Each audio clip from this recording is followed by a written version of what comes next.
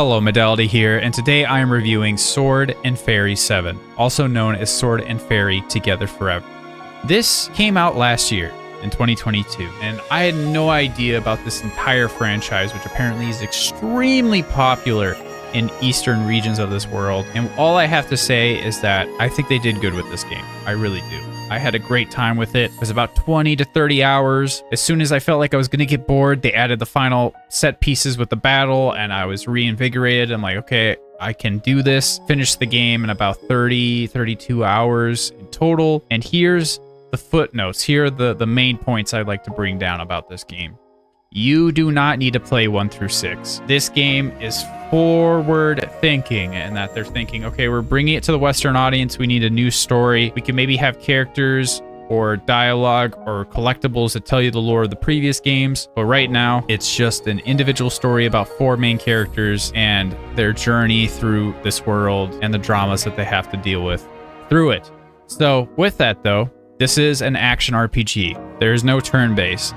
There is some level of combat that is kind of reminding me of Final Fantasy 15, where Prompto and Noctis or Gladius and Ignis could like basically do like tag team attacks where you have to hit a QTE. And on top of that, you also have cooldowns for your abilities, which you can swap out and hold, let's say, right bumper to change to a second level of abilities, very similar to Final Fantasy 14 if you ever played that using controller. When it comes to the movement is very weird. It just doesn't feel like you are running on the ground. There's no like inertia or movement. I don't know what it is that is making me feel like it's weird. The movement is weird, but hopefully when I review maybe 8 of this game, maybe I'll actually have a good example to fully concretely get my thoughts on this movement system. But I was fine with it. It just felt a little weird compared to other RPGs I was playing. Hopefully I can explain this later in future reviews for RPGs, because it's just making me insane for the couple of days, like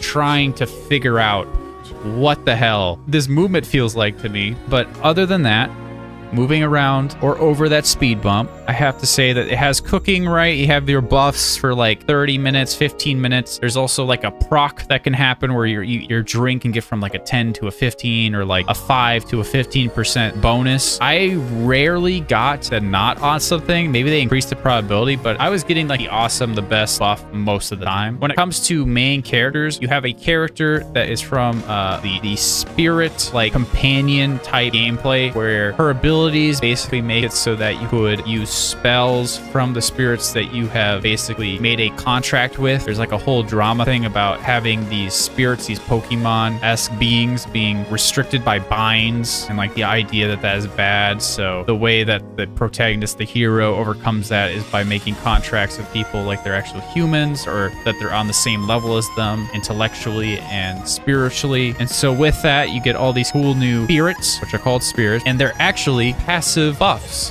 when you feed them things called spirit fruit. Now, there's things like crit and damage reduction, but the ones I liked the most were the ones that increased my drop rates, increased how many drops would happen after a battle was done, increased my XP, and increased my gold. There was also trinkets for gold and XP, and I basically did that immediately, and it sped through the game so much faster. I love that pace of just getting my XP that fast, getting all that gold. I never had to worry about running out of gold ever, and I didn't have to grind. There was no me going into one area and grinding. There would only be the fights in between A and B, and I would do the side quests between A and B, and that was it. And when it came to doing side quests, I would get some of the best trinkets in the game for my characters to wear, which was perfect for the end game bosses, where it felt like I finally had accumulated all of this really powerful gear. Even the swords were fully leveled up, where you basically have 3 slots, and you can use jewels or gems to basically pick 1 or 3 different choices 3 times, and that was the equipment of basically the entire game. It was just like the armor, the boots, none of that. It was just weapons had jewel slots to put jewels in. It was simple. It didn't feel like it was completely like Path of Exile level, which I kind of enjoy. And the only complaint I have with the equipment is that it felt like I had so many resources at the end that I kind of wish you could put jewels maybe into like something else, or maybe there'd be another trinket slot you could unlock with, like, let's say using the materials you would use to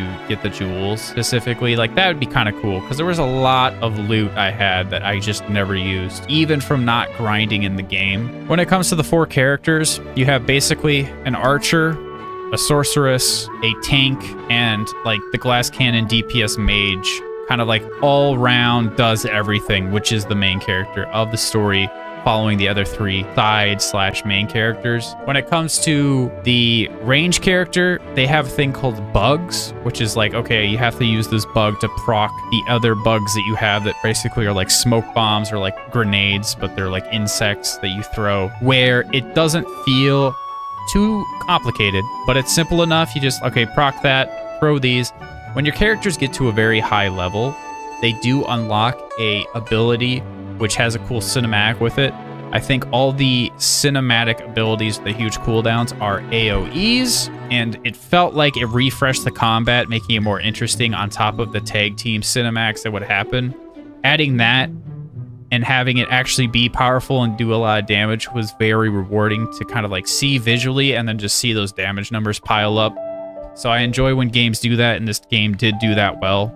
But yeah, when it comes to some of the problems I had, there's a card game which I did enjoy quite a bit called Heaven and Earth, but the tutorials were kind of confusing, and then it only took me a while to realize that your cards, where it was like a ground and a ground unit, would attack each other, so you have to find the right element to trump that, kind of like a rock, paper, scissors game, and then use that to charge up mana to use other cards. Its tutorial was horrible. It was like, I kind of get it, but the tutorial needed to be way more in detail of how this works, or at least hint you in the direction to something that would tell you more about how the game works, because it's just, you talk to these little like leaf guys that are very cute, you get a card and you move on, and that was pretty much it for those types of games. I enjoyed it, and it did cut off a big burnout phase that I possibly could have been going into if there wasn't something completely different from the RPG, kind of cutting up in between like doing side missions, main quest, and attacking and cooking. Having that card game did refresh my memory, as well as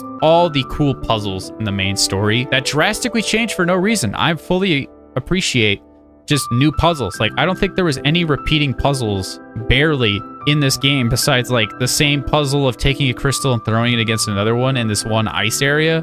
But when it comes to huge set pieces for puzzles, it was very good. And the cinematics actually seem like they're getting there to like very good visual status. Like, I feel like in the next game, the cinematics will be like too top-notch AAA, but it did have a little bit of scuffness to it. I will say, it had charm, but the cinematics were a bit scuffed. I don't know what to say, but it was like they didn't have enough time to render the cinematics, so they cut that bitch in like 75% of the time versus 100% of the time it needed to fully render in engine. And when it comes to the equipment tab of changing your outfits, I was having some really bad FPS issues where my FPS would just die, or like I couldn't get out of the menu. And it would only happen when I would click on the outfit and then go to default image for the skin on a weapon, and it would just kill. It would just kill the equipment tab to the point where I was like, oh my god, I can't even use the pause menu. Like, if I try to load it up, it will just not run, or I can't get out. Like, it was very bad. And then it went away. But with that and kind of the scuffness of it, I'm gonna have to give this like a 7.5.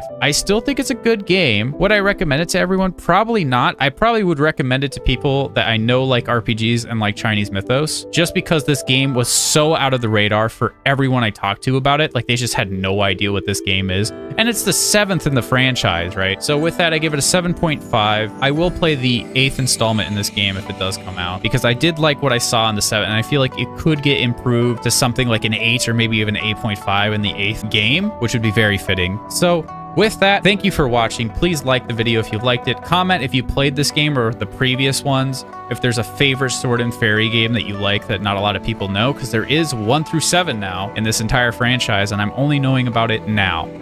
With that, though, I hope you have good rest. I hope you get good sleep, and I'll see you in the next video. Bye-bye.